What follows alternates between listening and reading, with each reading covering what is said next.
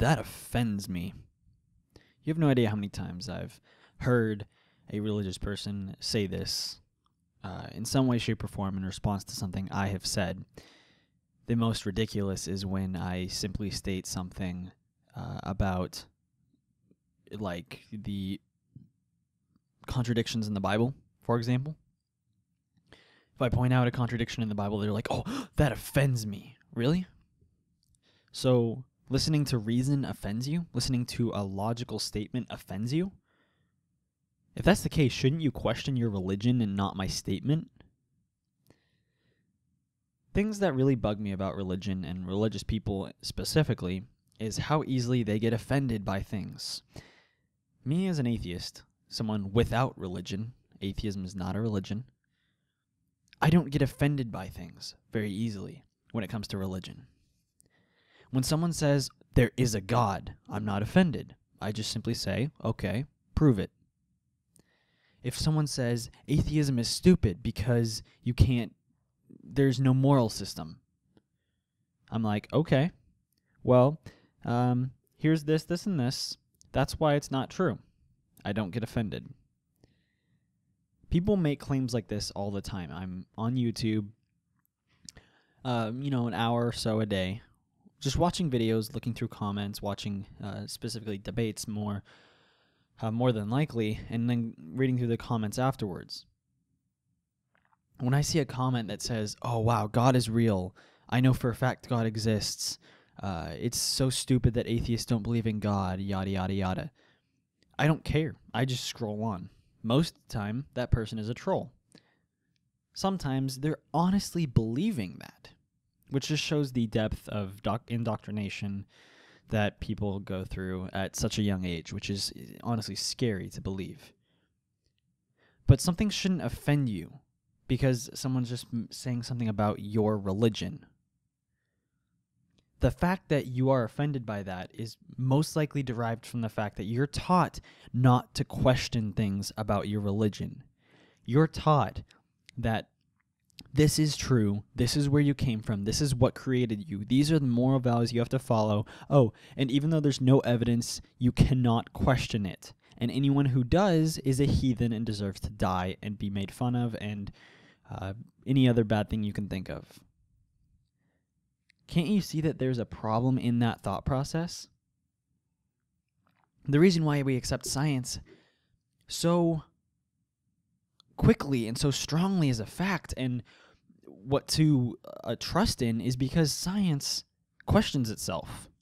When someone submits a theory or submits I cannot talk.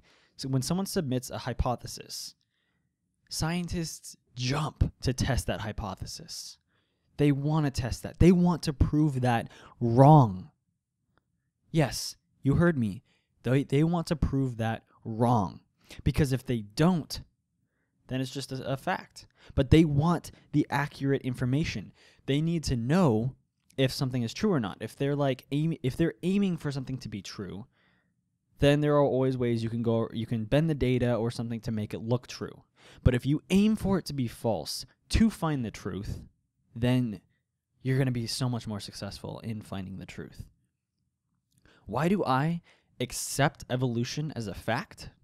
Aside from the fact that it's, a fact, is because I know there has been so much research done on evolution. Different testing, I don't even know the depth to it. So many experiments and looking at things, viewing it, just studying it. And to come up with the conclusion that it is a fact, after you go through all that process, the scientific process, you better believe that is a fact. You need to understand the depth at which they test things before they say it is a scientific theory or fact. I urge anyone who questions the Big Bang or evolution or any other scientific theory to look at the scientific process, to go through the scientific process as it's described and find truth in something. If someone were to run a test on if there was a God or not, obviously it would come back negative because there is no falsifiable evidence for the supernatural. The supernatural exists, well, as super means above natural, above the natural world.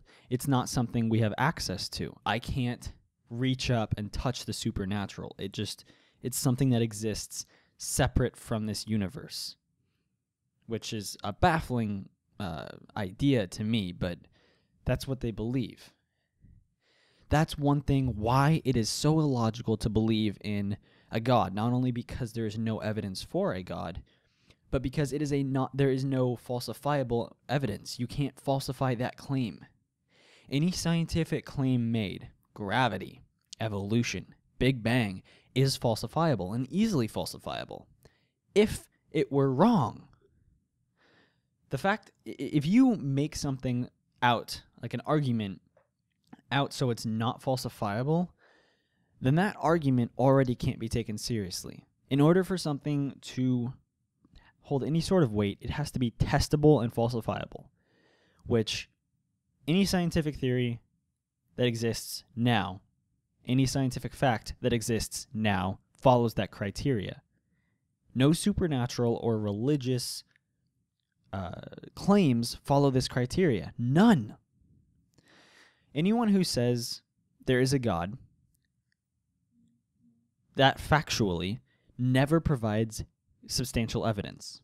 They either don't provide any evidence whatsoever, they just say, oh, God exists, I know for a fact, I feel him, or they provide subpar evidence. They regurgitate these claims that are presented over and over again as if they're these mind-blowing statements and this evidence that's just, you can't even fathom how amazing it is. Even though that same argument has been made hundreds of times in the last month alone and has been refuted every single time. I don't know if these Christians just don't know about these arguments or they just refuse to take the refutation presented to them, which is a more than adequate refutation. Although I have to admit that I do like when I see more intelligent arguments presented for creationism or for Christians or for Christianity or for any religion. For any religion, definitely. But when they present actually intelligent arguments, if you present an argument that just says, "Oh, I can feel God," well, that's not proof. Anyone can say they felt something and easily be deceiving people because you don't know if they actually felt that or not, and they can just be lying. And you may think, oh, well, no person following God would do that. Well, you never know. There are fucked up people out there. But back to the topic at hand. If you so blindly follow a claim that is not testable or falsifiable, then it is open to ridicule. And you have to expect that ridicule and just accept it. So your choices are either to just sit there and accept it, you can cry or whine about it, or you can do the smart thing and question it. Go out there and find the evidence that you are so desperately looking for your God's existence. Prove to us atheists that your God exists.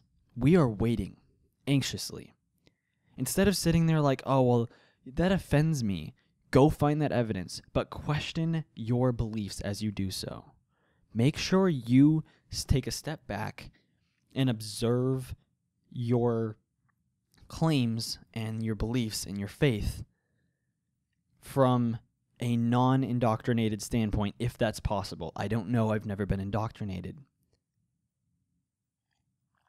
I know that I can question anything that I'm told. For a fact, I can question anything that I'm told. If, for whatever reason, I wanted to question evolution, I could question it. I wouldn't have a strong case because there would be so much scientific evidence against me, but I could question it if I want, and people have. A lot of creationists, almost all creationists either question or just outright blatantly say, oh, evolution is a lie. But I question so many things in my life. One of the things, I know I bring up random examples about this stuff, but I'm taking computer science. I'm actually minoring in computer information technology. And I'm in a computer science class right now where we're learning JavaScript. And sometimes my professor he'll display code on the projector. And he'll say, okay, well, this is the code how to do this, build a function that displays this or returns this, etc., etc. And then he'll say, okay, well, this is something that you're not able to do. It's impossible. JavaScript won't allow you to do this, or your computer won't allow you to do this, or yada, yada, yada, something like that. Almost always, I keep a mental note of that. I go home and I test it. I don't have my computer with me in class, so I can't do it there. I would do it there if I could. But I go home, I get on my computer, and I build up a script to test what he says, find some loophole or some way around it.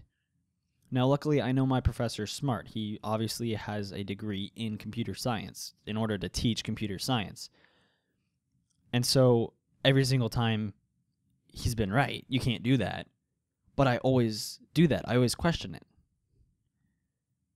And so you need to learn to question things. Instead of getting offended by these claims, question them.